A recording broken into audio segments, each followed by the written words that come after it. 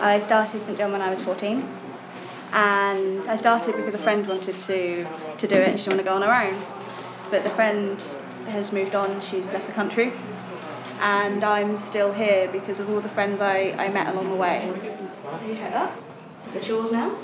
I ran a St John unit in Kent, and then when I came to London for university, it was like I already knew all of these people because, you know, there's something about volunteers that we all have something in our personality that means that it doesn't matter where you go, you will find a commonality. You know, you'll find people that you get on with and people that you enjoy just spending the time with.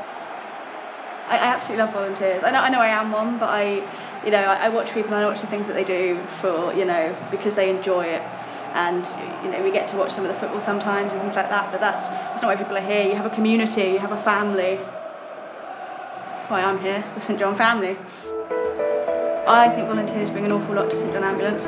You've got people who are more than happy to spend their weekends coming to help and care for our general public, and I think that's amazing.